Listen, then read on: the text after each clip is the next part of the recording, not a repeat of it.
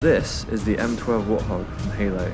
This is my ultimate scale mock of the Warthog, and these are various modular additions that I've made for the mock. In this video, I'm going to show you how you can swap these out to make various different types of Warthog. Some of these are from the games, and some of these are ones that I've made up myself. Now, let's get into it, shall we?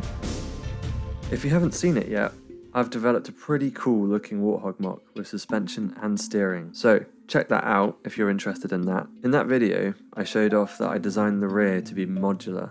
Instead of having to have various types of Warthog all built up with different functions, instead, I now only need a few and I can just quickly swap out the backs. If you actually look at the latest Warthog set revealed, Mega has done this, but to a lesser extent. It's not amazing, but it is a start at least. So, to do this, all you have to do is lift this rear section off, release this piece here, and then slide out.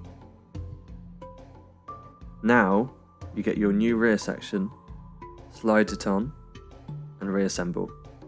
Yes, it could be easier, but it is still relatively quick and easy, whilst keeping the build sturdy. So, let's start with a classic Halo Warthog variant, the Troop Hog.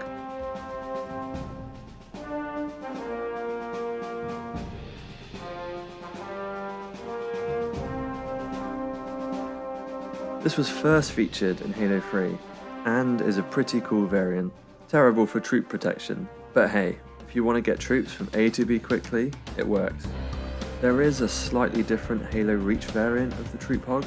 I like that as well, but in general I prefer the 3 look, so that's what I went with. As you can see, I swapped it out, and here it is. I don't have a ton to say on it really.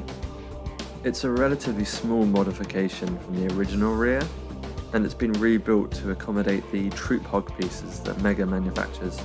It is a little wider than the normal rear is, and it can accommodate around 5 to 6 guys in the back, although I gotta say it is a bit of a push. I've also added a handle at the top here to allow the figures to grip onto it.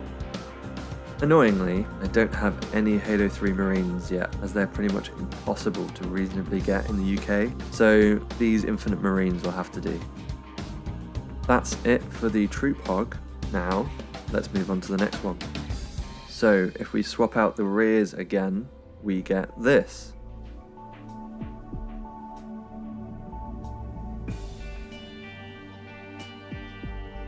This isn't an exact reimagining, but it is inspired by the Halo Wars Red Team Warthog.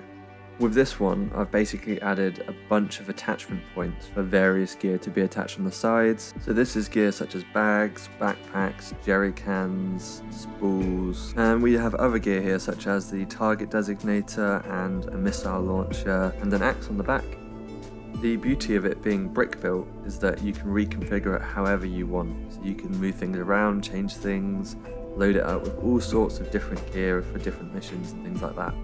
So as usual, you can also attach any turret onto this bed as you want. But the first one I have here is this smaller, lighter machine gun turret. This gives it this kind of interesting 21st century sort of look.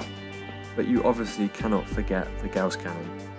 So, to complete the Halo Wars look, I've added the Gauss cannon.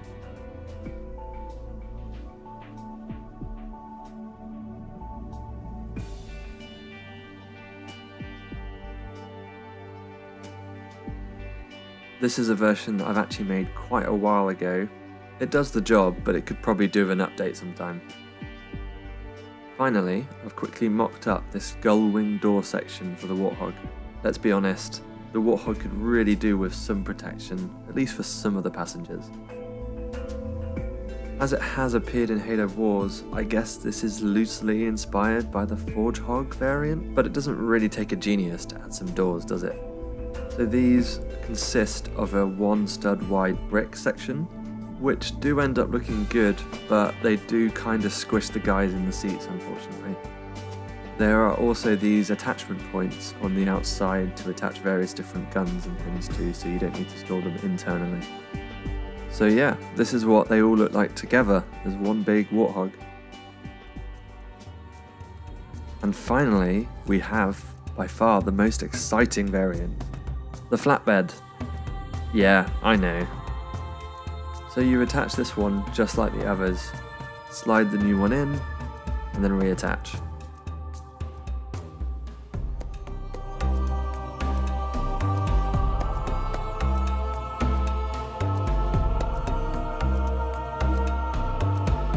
There's not a massive amount to say with this one, as it is fairly self-explanatory, but it has been widened just a bit to accommodate these long crates, and unlike the others, the rear bumper can be folded down to allow for easier loading. From here, you can just simply stack up whatever crates you want onto the back, and there you go. It might not look like much, but I think once you do add those crates and things on the back, then it does really complete the look of this. It does make it look at home in the Halo universe. I know that we do have the spade in Halo, but it does make me wonder why we haven't seen any kind of logistical vehicle like this before. It does kind of seem obvious to me that you would use the Warthog as transportation for things, but yeah, we've never really seen it in game.